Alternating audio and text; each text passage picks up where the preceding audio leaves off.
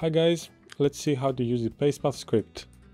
So here I have a shape layer with this letter P, and I have another shape layer which is empty. It has a path with nothing inside. So normally if I just wanted to copy a shape path to another layer, I would just hit Ctrl C and Ctrl V, and it ends up somewhere else.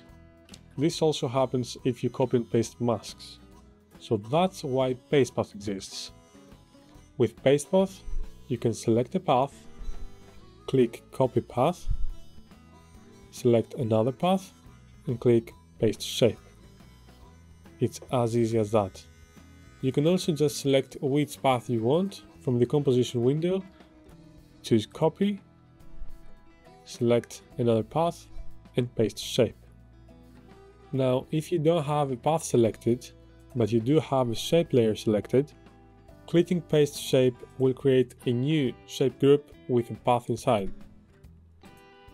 But if you have nothing selected, Paste Shape will create a new shape layer with a new shape group with a new path without any weird transformations. So whatever transformations you had have now been baked into the path. Now, the only transformation that is not supported is the skew, so keep that in mind if you use it. Now, we also have paste as mask, so if I get a new solid layer, I select a path and I copy it. I can then select the solid layer and click paste mask. Let's undo. If I alt click the paste mask button, this will automatically set the mask to subtract. Now let's say the path you want to copy has keyframes. No problem at all. Just select the path property or specific keyframes you want to copy. Let's select them all for this example.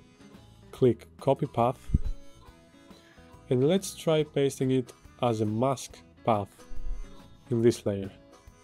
I will also hold the Alt button so the mask becomes subtract. And as you can see, all the keyframes are transferred intact. You could of course paste it as a shape path, so just select the shape path and click Paste Shape.